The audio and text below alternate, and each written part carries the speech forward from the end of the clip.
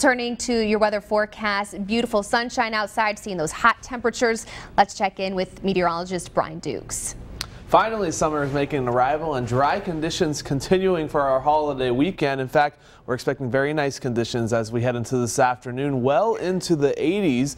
Max Storm Tracker is clear and will be clear for the next few days. As a matter of fact, 83 as we head towards 1 o'clock, into the upper 80s by 4 p.m.